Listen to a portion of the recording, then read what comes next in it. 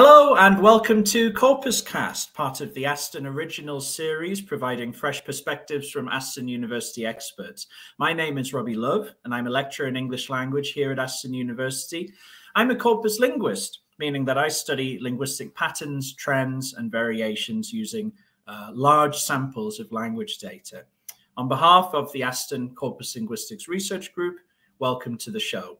Now, CorpusCast is to show all about corpus linguistics and what it can do for society. In this series, I'm speaking with top researchers in the field to find out more about how corpus linguistics can be applied to a diverse range of areas.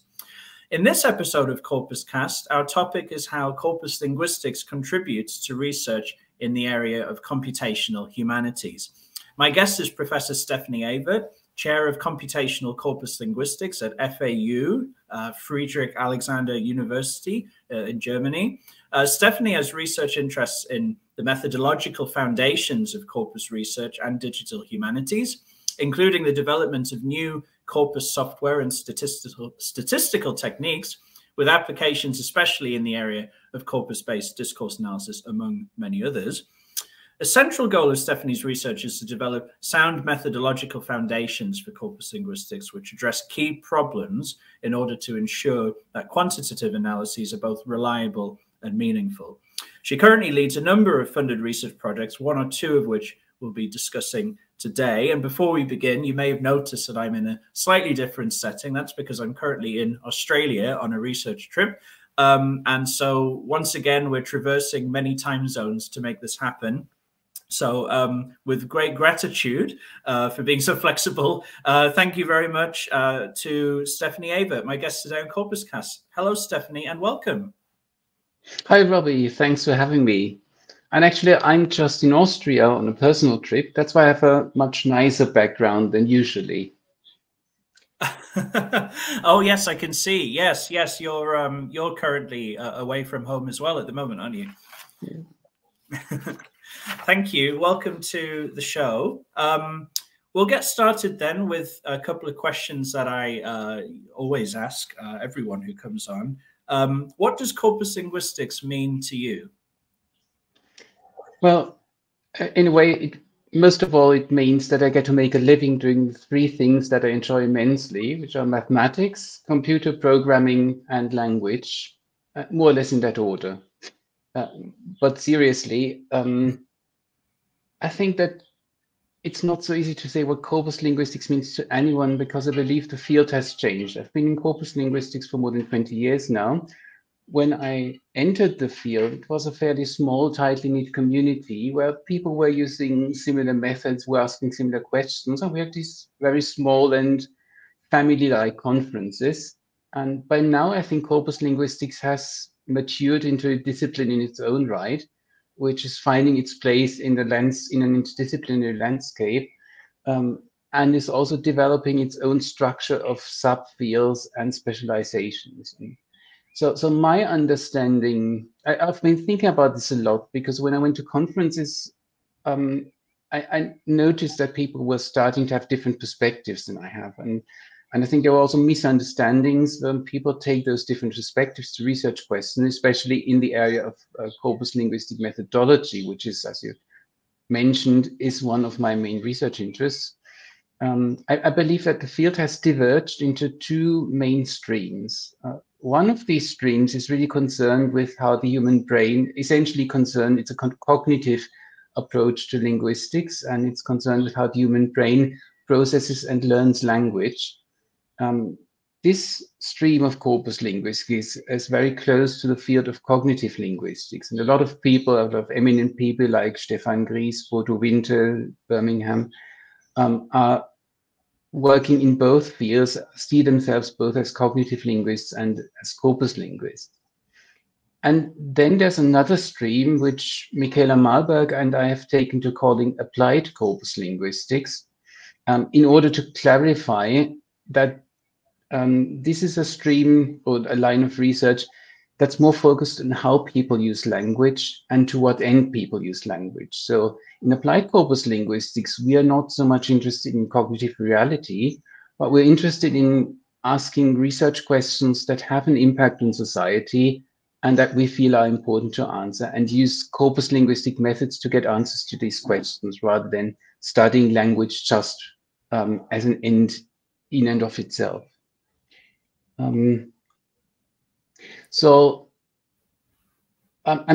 Personally, I'm very close to applied corpus linguistics, which also overlaps with, which is also very interdisciplinary. I think both streams are very interdisciplinary. So the cognitive linguistics stream, of course, overlaps with cognitive science, with psycholinguistics, and also with theoretical linguistics, which has always aimed at understanding how language processing works in the brain.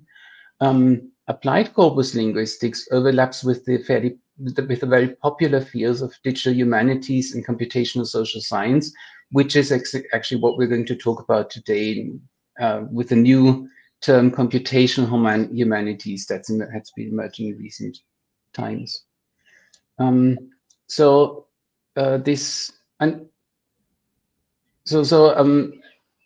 I believe that today corpus linguistics can mean different things to different people. And if you ask what it means to me, actually, in the end, it's both things.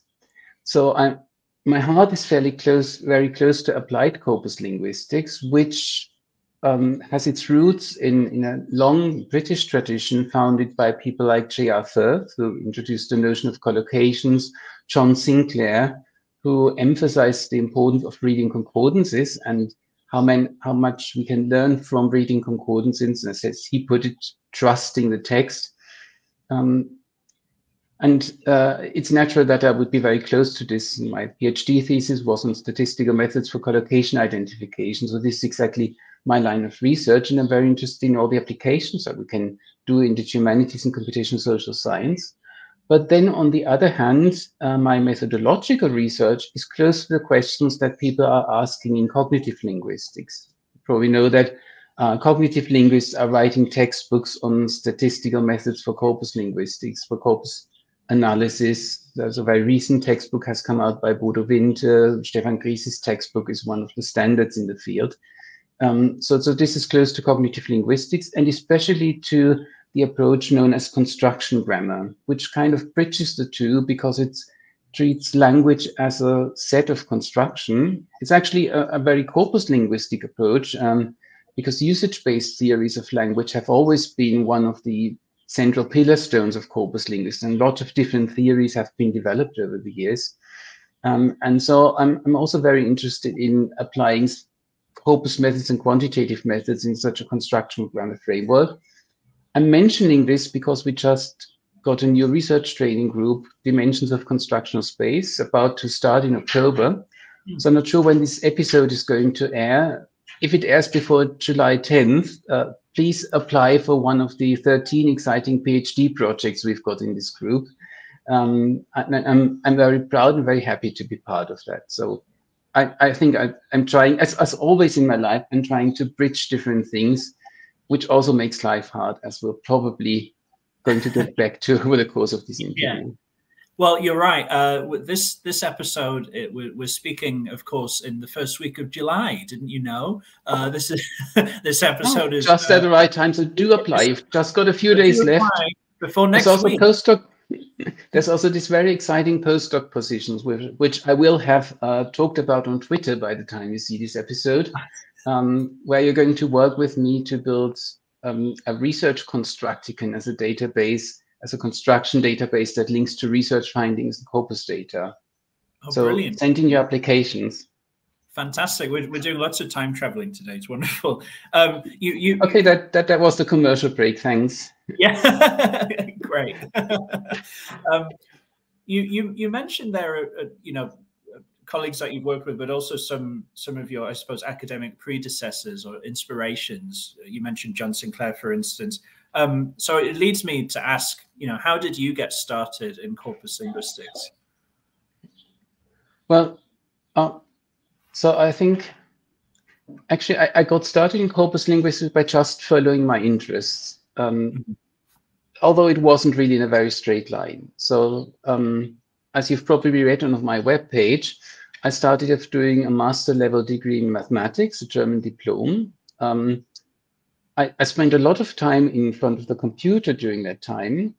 And then also I took up studying English as a secondary subject, just to stay in practice.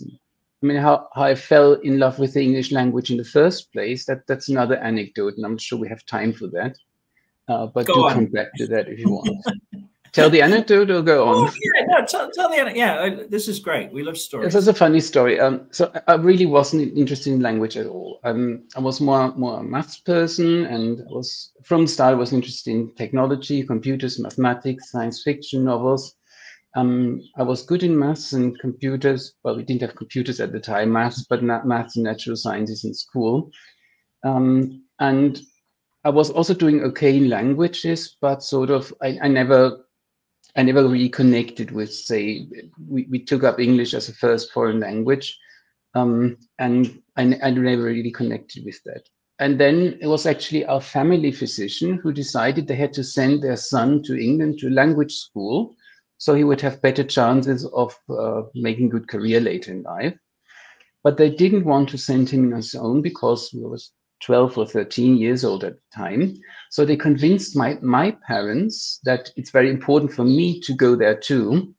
So I spent a summer in a language school in Eastbourne, and turned out I enjoyed it so much. I enjoyed learning English there. I enjoyed being in England. I just enjoyed everything there, that I pestered my parents to keep sending me back there. So basically every summer I would spend 2 or 3 or 4 weeks in this language school. And I really fell in love with the English language there, and also with reading literature, which I hadn't understood at all before. And so that's how in the end I loved both language and became interested in linguistics, while my main strength and interest was still, my biggest love was still mathematics and computers. Okay, so that put us on a sidetrack. All those summers in Eastbourne, lucky thing. Nothing against Eastbourne, of course. Thousands of foreign students. You could actually tell them the time of year by which students were there. So you get 1 week, you get all the French students, and 2 weeks later you get all the German students. You could exactly tell what time of year it is. So that, you know, the interest both in maths and also language, you know, inevitably would lead you towards a computational corpus linguistics route. I guess that's what happened for you eventually. Yeah. So what happened first is that at some point I found out there's a field called computational linguistics, which combines which needs exactly the combinations of interests that I had. So I managed to get myself a student job, as a student research assistant at the Institute for Natural Language Processing. So computational linguistics and natural language processing are used interchangeably in the English community. So I got a job at the Institute for Natural Language Processing at the University of Stuttgart, where I was studying at the time. Then it was so interesting that I didn't finish my English degree, but instead focused on getting in there. They soon offered me to do a PhD with them, and that's what I did. And over time, during this time, I started working with actual linguists on linguistic research. So I was doing more the methodological aspects, but I found that this is even closer to what I like to do than computational linguistics. So moving from maths into computational linguistics was already, I've got more anecdotes there, funny anecdotes. Moving from maths into computational linguistics also was good, because for the first time I felt I was doing something that has an application that matters to people. So mathematics is quite abstract. My diploma thesis was an analysis of the low-frequency asymptotics of solutions to the Helmholtz equations in exterior domains under electric and magnetic boundary conditions. Yeah. Wow. I have a crib sheet which has the title, because I occasionally peek into my diploma thesis, and for the first 5 years or so I still understood what I did back then, but now it's sort of, I would have spent quite some time to get back into all the mathematics. Well, what I do remember is lost me, so you did a lot better than me. What I do remember though is that I actually found a very nice solution in the end, and I was really happy at the time about this. It was really interesting mathematics, but it turns out So Helmholtz equations describe electromagnetic waves. So it's really electromagnetic waves that hit some finite bodies and in a large space, that's the exterior domain. So I had also moved into this because it's more applied than very theoretical aspects of mathematics. But then it turns out that those solutions that I was looking at are formally are sort of mathematically possible, but never occurs actual electromagnetic waves. So I was studying something that doesn't really exist. And then I moved into computational linguistics. And one of the first things I did was to compile a large German word list for an electronic version of the Scrabble game. And that was so cool. And then I could actually go to a shop and buy the Scrabble game that I had worked on. Wow. That's amazing. Yeah, well, for me, it was really amazing that going from this really theoretical world of mathematics that nobody outside really seemed to care about to doing things that people use and that people are interested in was so much fun. Yeah, and then and so I really got in touch with corpus linguistics. That sounds like an academic joke. It's actually, I met a corpus linguist in a bar. We ended up spending the evening running down Chomsky, and I thought, well, I think I like those people. The corpus linguist, by the way, was Hans-Martin Lehmann, one of the developers of BNC Web, which was also very influential. And then we had this shared interest in programming, in mathematical, in sort of quantitative analysis. And he really convinced me that corpus linguistics is sort of a cool place to be. It's a fun place to be. And then I realized that, did you ask when it was? When did you have that meeting? Do I have to tell you? It makes me feel so old. That was back in 1998 on my very first business trip at the university. Brilliant. A meeting in Bergen, in Norway. Well, but then I found out that there's more to it than that, because sort of natural language processing as a field is very much oriented towards computer science, and so it treats everything as a machine learning problem and as a computational task. And the main goal is to develop better computational tools. So it's all about evaluating stuff, improving accuracy, and competitions between different teams. But I've always been much more interested in not just developing better algorithms or faster algorithms, but understanding why certain things work and why other things don't. Why does a certain formula give me a good list of collocations and another formula doesn't? And that's exactly what corpus linguistics does. So corpus linguistics is about interpretation and understanding, and that's why it's the discipline I felt at home. I felt most at home in. But as you've already seen from the title of my chair, which I managed to, after several years at Erlangen, I managed to change the title of my chair to Computational Corpus Linguistics, because again, I'm trying to bridge fields, and so tend to be sitting between chairs, if that works in English. Straddling the disciplines and combining computational linguistics with corpus linguistics. And I think that's really interesting. It ties in with what you said at the beginning about, corpus linguistics even kind of dividing into these two groups, and maybe, most researchers are kind of one or the other, but you're even within corpus linguistics straddling kind of two groups, and then corpus linguistics and computational linguistics. But then, of course, we get into the humanities, and you mentioned the term computational humanities, which is what we've named this episode. There might be some people who sort of go, okay, corpus linguistics, it's linguistics. Linguistics, maybe we call it a social science, and that's kind of a different thing. I'm, for instance, in the School of Social Sciences and Humanities at Aston University. It's considered as two separate categories, right? So what is it about corpus linguistics that contributes to the humanities? How can corpus linguistics help with the interpretation of the sort of data that researchers in the humanities work with? I think that what corpus linguistics really can give to the humanities and the social sciences. So it's in Germany, we also have this, that the humanities and social sciences are seen as two separate fields. Social scientists are always very cross if they get subsumed under the umbrella of digital humanities, or somebody tries that. So I think what corpus linguistics can contribute lies in its overlap, and that's especially the side of applied corpus linguistics, lies in its overlap with digital humanities and computational social science. Yeah. And there's this overlap both with respect to the research questions, but also with respect to the approaches and methods used.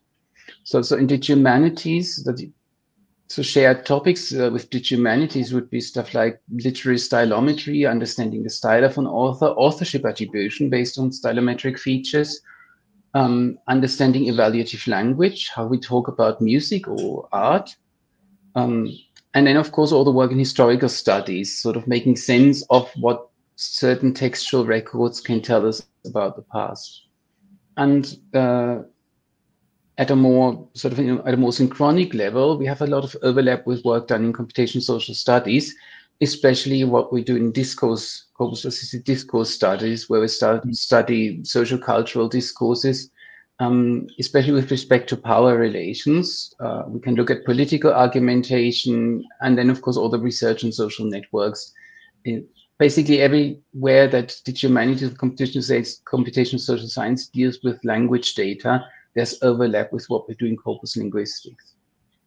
But sort of the reason why I believe corpus linguistics is important to the humanities is that I feel that in humanities and social science, that there's this sharp divide between qualitative and quantitative research, which doesn't mean you do either one or the other.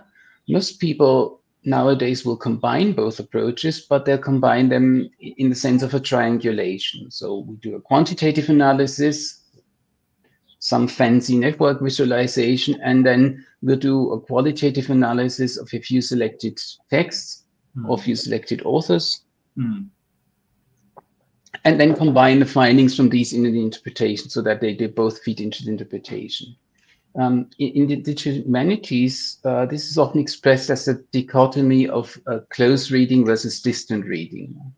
I think, I'm not sure, was it Ted Underwood who came up with those terms, but it doesn't really matter because they've been picked up by the field, and it's sort of a justification for, well, so close reading means that you actually read a text in detail, typically applied to literary texts, and distant reading is taken to mean that you just perform a quantitative analysis and you look at typically then large collections of text from a distance and sort of only compare their general shapes brought out by the quantitative analysis.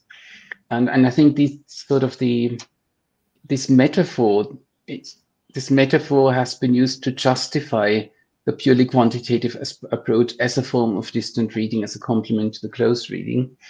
But I see a lot of problems with that. I mean, there's a lot of excellent work in digital humanities, but there's a tendency to just perform some analysis, visualize the results, and then find an interpretation for what you see there. And interpreting quantitative analysis is extremely difficult, in my opinion. So especially if it's based on visualization, many of the aesthetic qualities of the visualization can influence your interpretation.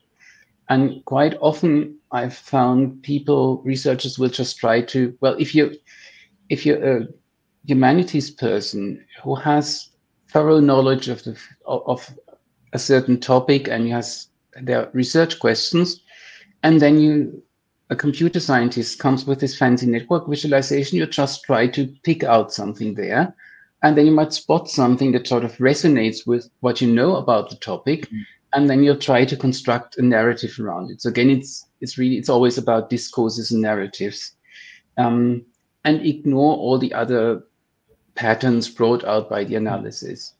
So in order to really interpret analysis, you would have to understand exactly what the underlying mathematical methods do, and what certain visual patterns you get from that actually mean. And we get the same with topic analysis, with topic modeling. or my absolute pet peeve of word clouds. So word clouds are the worst idea that the humanities ever had, but everybody puts them everywhere because they just look nice, but they go against all principles of visualization. What's so bad about them? Okay, the problem is how people do word clouds. So if you know anything about visualization theory, the basic idea behind also a theoretical approach to data visualization or information visualization says, well, we have data sets which consist of some objects that have certain properties, and we have certain visual variables that we can use in a visualization, such as text size, color, shapes, position, patterns, angle, and etc. And visualization formally is a mapping from properties of the objects to visual variables. And if you look at what especially the most popular word clouds that people first produce do is, well, they just take a list of keywords in the best case, quite often just a list of most frequent words or most frequent hashtags from the analysis. And then they use an algorithm that just and then sort of they use one meaningful variable, which is the size, which is text size, that somehow corresponds to frequency or some measure of keyness. And then they use an algorithm to arrange those words. This algorithm assigns other variables. It assigns color, it assigns orientation, and it assigns position without any meaning, without any relation to actual data, just so that it gets aesthetic visualizations. And colors even are usually assigned randomly. And then, of course, naturally, as humans, we interpret this word cloud to mean that words that are close to each other have some connection, either they're semantically similar or are related in some other way. It will be easier to read words that are in horizontal orientation rather than vertical orientation. We might think that different colors mean different things, different orientations mean different things, and so on. So it's the worst possible thing. It suggests there is information and structure where there's none at all. Of course, we have a better version of word clouds, but I think we can talk about that later. So word clouds are even worse than pie charts. Would you say that they're equally bad? Oh, definitely. Definitely. I know a lot of corpus linguists really don't like pie charts for similar reasons. Yes, I know the criticism but sort of in this case, it's just sort of one problem. Word clouds have a problem. So let's talk about how you're applying some of these ideas and bringing together corpus linguistics and the humanities and computational linguistics. One of the projects that you're leading at the moment is responding, I suppose, of course, to the COVID pandemic that's been going on for several years now. And it's called Tracking the Infodemic, Conspiracy Theories in the Corona Crisis. I wonder if you could just tell us a little bit about what you've been exploring here and how this synergy between these two disciplines has helped you to do this research. Yeah, of course, I'm not doing this project on my own. Like almost all the projects I do, it's an interdisciplinary collaboration, in this case with Fabian Schäfer, professor of Japanese studies at my university, who's been working not so much on conspiracy theories, but on right-wing populism for several years and social media activism. So he's an expert on the field of such discourses and also has moved into work on conspiracy theories, whereas I am more focused on the technical and methodological issues of this project. So I hadn't really given much thought to conspiracy theories. I had always assumed that it's something that just a few crackpots could possibly believe in, because sort of at least the ones you saw on TV are so absurd, or the stuff about 5G, what was it, mind control via 5G, and that Bill Gates is behind everything. It seemed just absurd to me. And then on TV, you would also see clearly crackpot people advancing these or believing these conspiracy theories. So I hadn't given much thought to this until we had the opportunity to apply, to make a bid for a funded project after the outbreak of the COVID pandemic. So in this case, this is funded by the Volkswagen Foundation, who offered to fund projects that somehow helped us get over the pandemic. And it was nice that they didn't focus on medical or social aspects, but that they were open to any kind of research that can contribute to helping us in this pandemic. So that's why I started looking at conspiracy theories more earnestly. And I was absolutely shocked to learn that more than almost a third of all Germans believe some kind of conspiracy theory. So there was one opinion poll where they asked something like, do you believe that secret powers are controlling some aspects of the world? And I think it was 30% of all respondents said yes. Right. Wow. Which was something I wouldn't really have expected. But then, of course, what we saw in the news just confirmed this information, that in the COVID pandemic, conspiracy theories seem to spread beyond. I think they were more in their own bubble of people who influenced each other, got each other believing these. But then suddenly they seem to spread out, and we got all these, you probably heard about all the mass demonstrations we had in Germany. There was this Querdenken movement that managed to mobilize very large-scale demonstrations, tens of thousands of people, at a time when people weren't allowed to go outside and to have those meetings. And then they also teamed up with right-wing populism, the Neue Rechte, which I think is similar to the alt-right movement in the US. And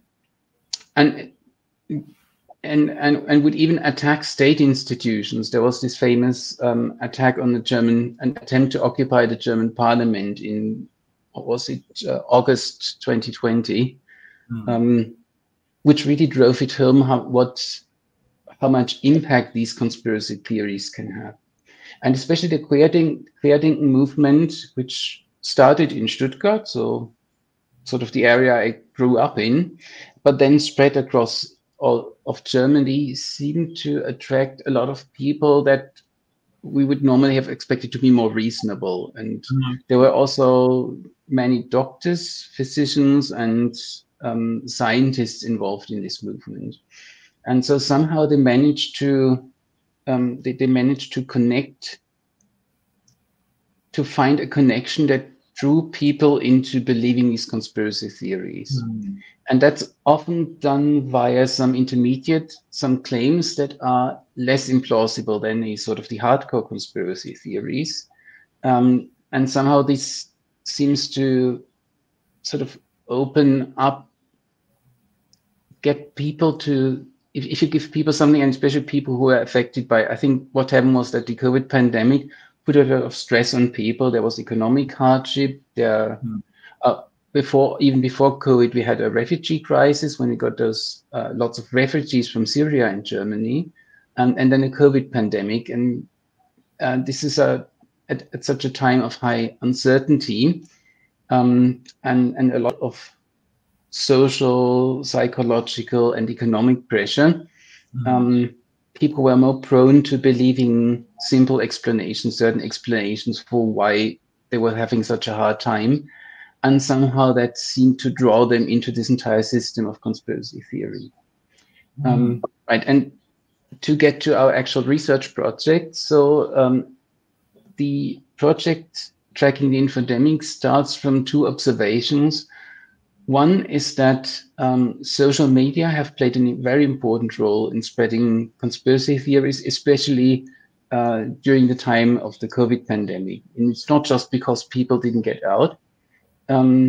It's just that via the various, so there was the spread of these conspiracy theories was strongly driven by a number of influencers on various social media channels. They had their own websites, YouTube, Telegram, to a certain degree, also Twitter, Facebook, WhatsApp, etc. Yeah. And the other observation was that conspiracy theories work by forming a complex network. So there's not just a single conspiracy theory like the COVID pandemic is sort of an invention. It's not as dangerous as it seems, but it's really a set of lots of individual mini theories that connect into a network, and a network that once you start believing the premises of the conspiracy theories is actually logically consistent. And sort of my interpretation or my assumption is that that's how people are drawn in. If you start believing some of these, because they'll have some theories that are, or some claims that are easier to digest or easier to swallow, and then you get all these other claims that somehow connect up to these and start making sense if you just look at them in their own logic, that seems to draw people into this. This is also, that is, by the way, also explains why we get this, why there's overlap between the COVID-related conspiracy theories and right-wing populism. Right-wing populists also try to capitalize on other movements to make their claims and their theories more palatable to a general public, to make them more a wider mainstream acceptance.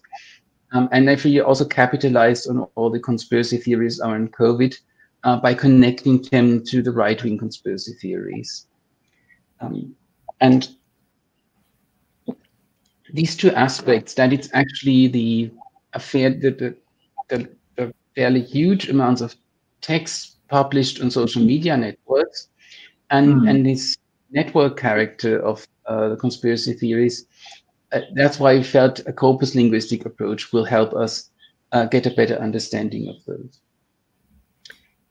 So you went and you gathered posts from different social media platforms?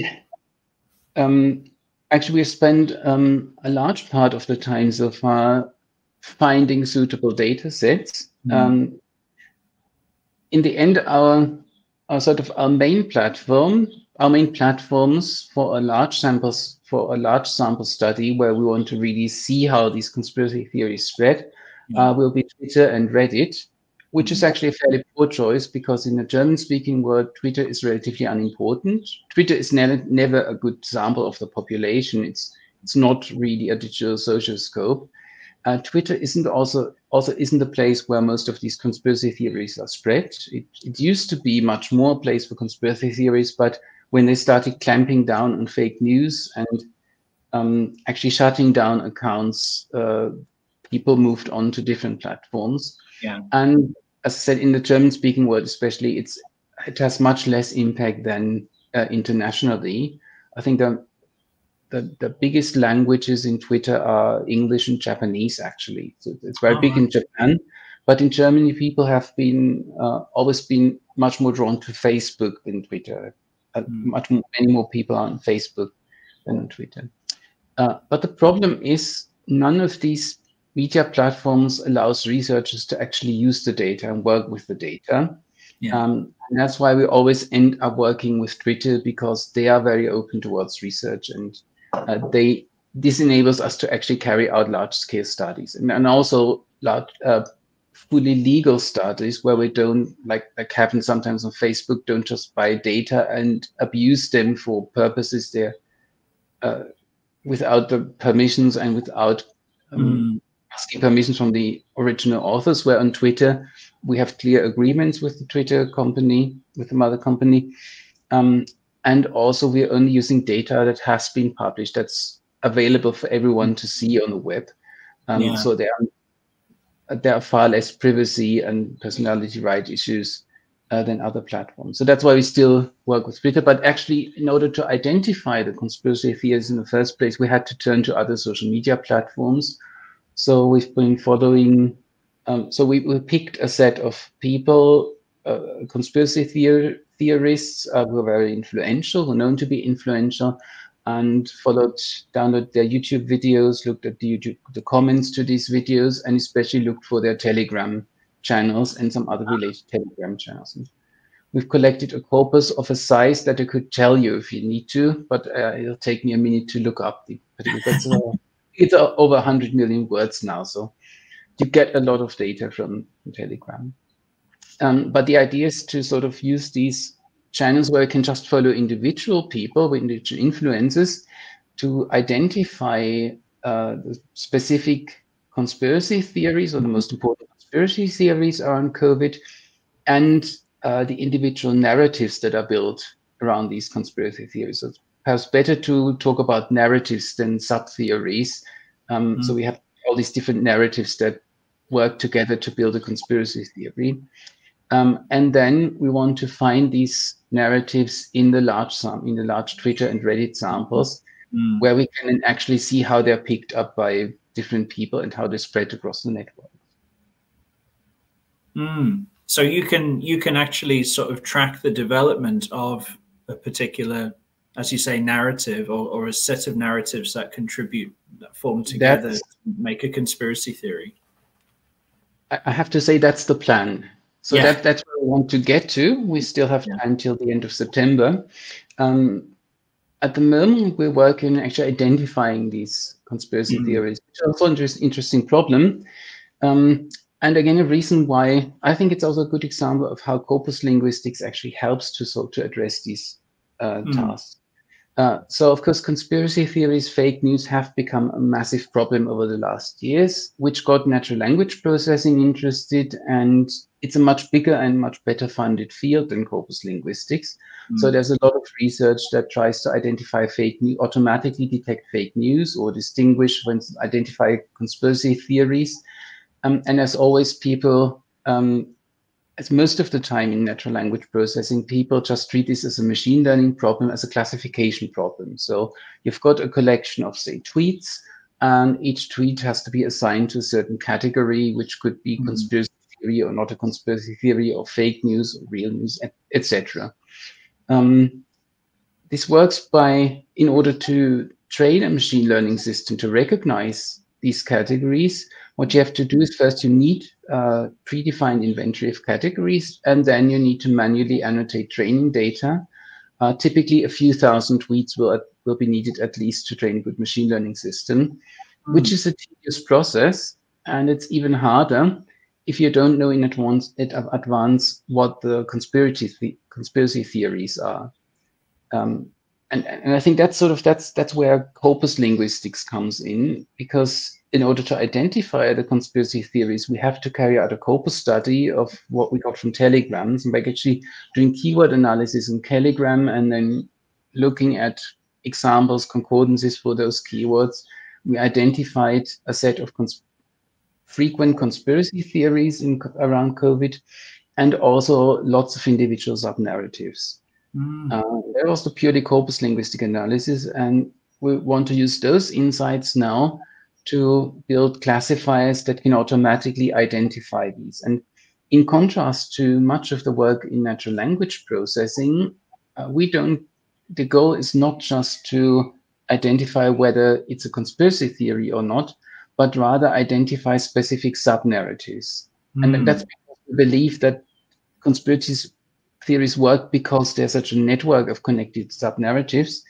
So if your goal is not just to block every conspiracy theory, and we've seen that it doesn't work. If Twitter blocks conspiracy theories, they'll just move to Telegram. If Telegram does it, move to some other platform, or like Trump will try to build their own social media platform.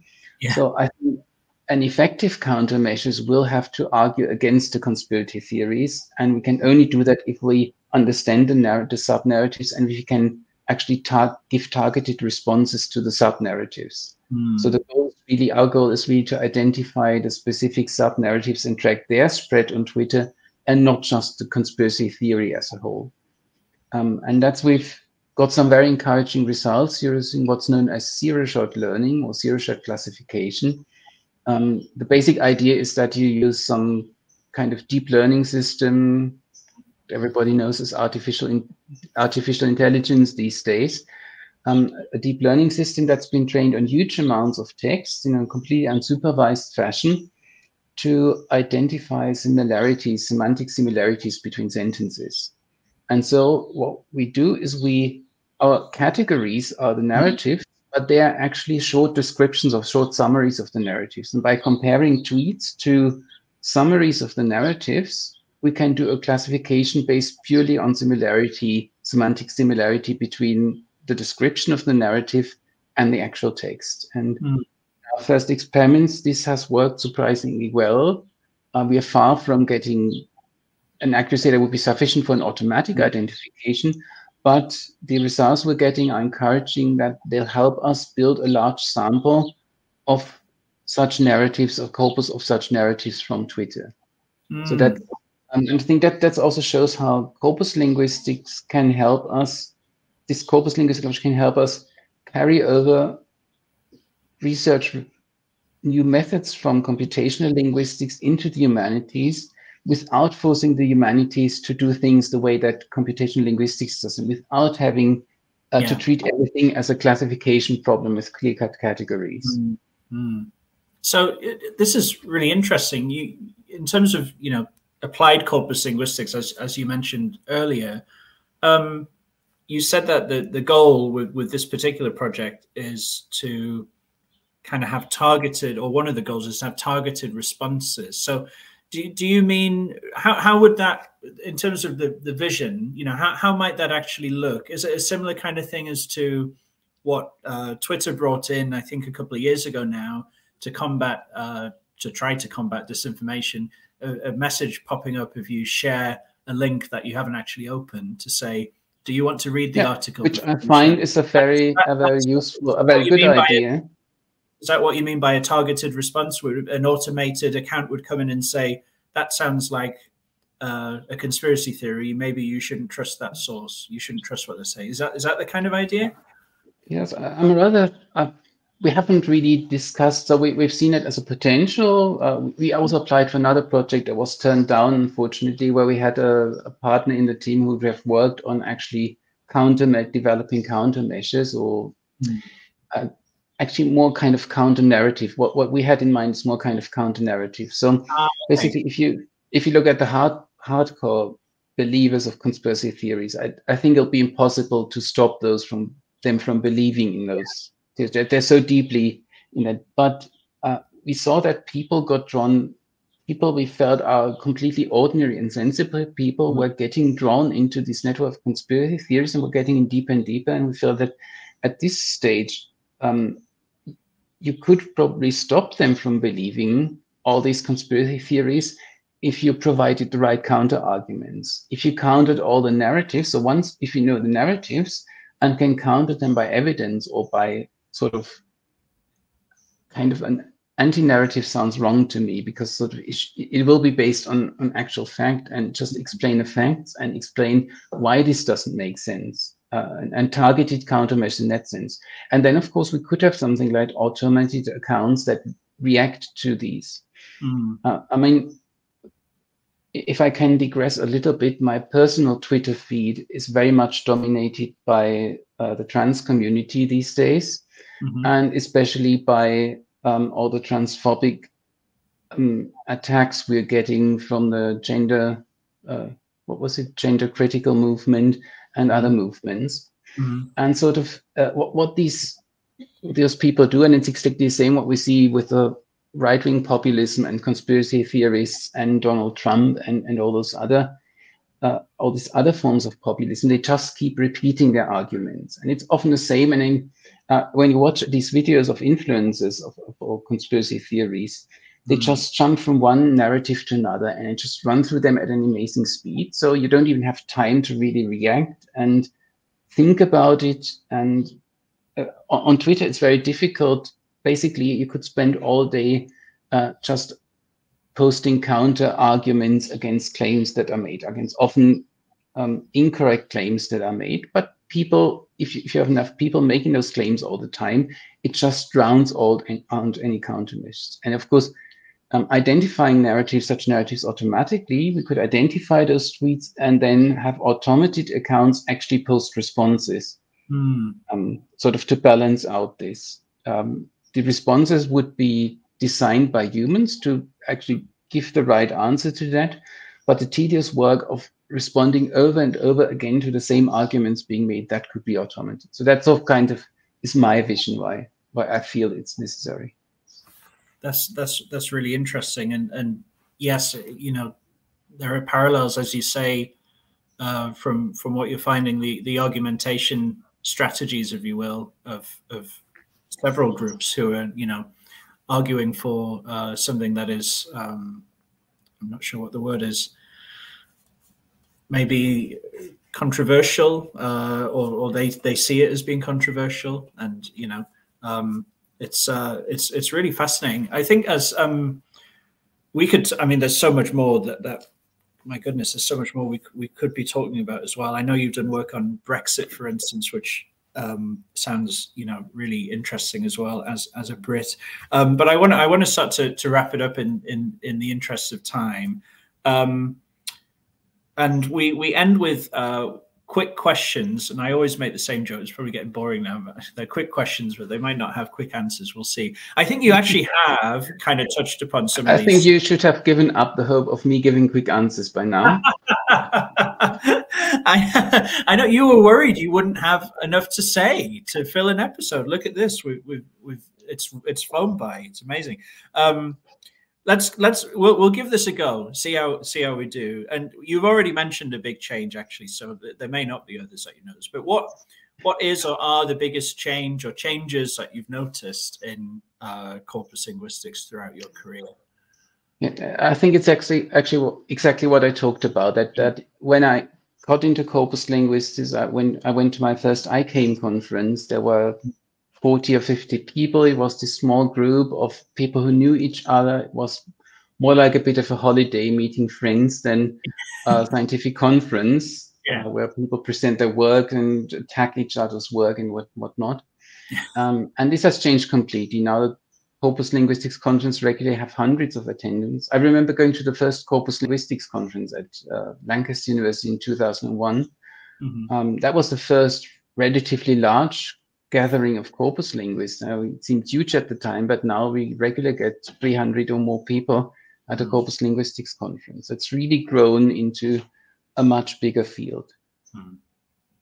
And that means that we're really diverging. And I think that's also changed because when I started, people, as I mentioned, I felt people were using the same methods. Everybody is doing collocation analysis, keywords, concordancing.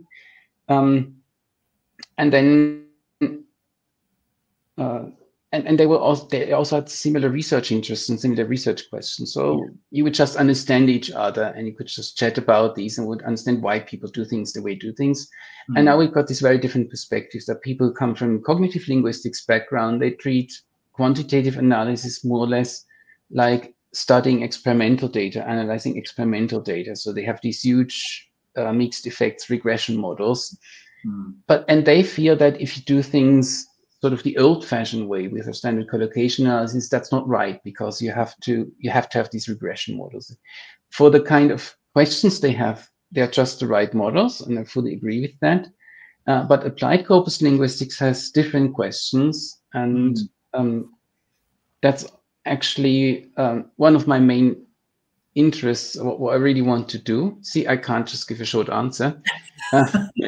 I just get too excited about that. Actually develop the methodology of applied corpus linguistics to support the goals of applied corpus linguistics, which will have different requirements. I was hoping that because we've got a lot of papers now on methodology, but it turns out they're all in this cognitive linguistics paradigm, and there's only so much we can learn for applied corpus linguistics from that. I see. So we'll return to that in the third and final question. But my second quick question is, what is the biggest misconception of corpus linguistics that you've encountered? That's a simple one. That's a short one. It's obviously that some people think I'm working on body language. Oh, yeah. Okay. If they know a little bit of Latin, they translate corpus linguistics in the body. It keeps happening to me in Germany. Actually, one person in our university administration keeps sending letters addressed to the chair of body linguistics. That's Körperlinguistik in German. So it's really close to corpus linguistics. I haven't corrected them yet because it makes for such a nice opener to any introduction to corpus linguistics. It's interesting that, this comes up a lot when we're especially teaching, undergraduates who've never heard of corpus linguistics before for the first time. It always comes up as this sort of, oh, it's not body language. Oh, do you think that, and obviously this is the name, that the field has kind of come to take on. But do you think if it were possible to go back, decades and sort of the earlier developments of the field, would there be a better, could there be a better, more appropriate name for what it is ultimately we're doing, chucking text together and looking at the patterns and the frequency data in using software, etc., than corpus linguistics, which is, as you say, misleading? Do you have any thoughts on that? I never asked myself that question. I really like the name corpus linguistics. I like it too, but I also appreciate that it's not as descriptive as relevant as it could be. But then the alternatives, you start to end up going down the kind of big data route, and then it starts to get, I think the best strategy is just to make the field better known and larger, more popular, because we had the same with computational linguistics. So a few years ago, people wouldn't really know either what computational linguistics means. They'd rather guess it has something to do with computers and language, so that's closer to the mark. But they also felt, I have no idea what do you do if you do computational linguistics. But nowadays, it's becoming a bit of a household term, or at least that grammar school students will have heard about, because of all this AI. They know that that's what the people at Google do to produce automatic translations and all that. And so I think that's probably the better strategy. Just work so well, make an impact on the world, and everybody will know what corpus is. Which leads very nicely to the last question, which is, how will, in your opinion, corpus linguistics make an impact on the world in the future? Well, what I believe and what I hope is that corpus linguistics will make this indirect impact in the world via digital humanities and computational social science. That by helping those fields actually bring together qualitative and quantitative approaches, give them the tools to integrate the two perspectives, go from a quantitative pattern to the actual data, like any corpus linguistic tool, CQP, Web, AntConc, Sketch Engine. It will allow you to click on things and go to the actual concordance lines. And I believe one central building block there is the concordance. That's the method, that's the technique in corpus linguistics that really integrates both perspectives. And I think by developing concordancing, developing better techniques for reading concordances and for organizing concordances, that's how we can really bring corpus linguistics in the future, apply CL into the future, and make a huge difference. I look forward to reading and hearing more about that. We'll wrap things up here. There was so much more that we could have talked about, but this has been really nice. I think this is a really nice way to finish things. So I will, of course, thank you, Stephanie, for joining us. It's been brilliant. It's been lovely to speak to you. And thank you for watching or listening CorpusCast, whether that's on YouTube, Spotify, Google Podcasts, Podcast Addict, or Podchaser. Do let us know your thoughts about this and other episodes in the series using the hashtag CorpusCast, and make sure to check out the Aston Corpus Linguistics Research Group on Twitter at Aston Corpus. CorpusCast is an Aston Originals podcast written and hosted by me, Robbie Love, and produced by Sam Cook. So thank you for listening, and thanks once again to Stephanie Evert. It's been a pleasure to speak with you today. Thank you very much. Thanks, Robbie. Thanks, everybody.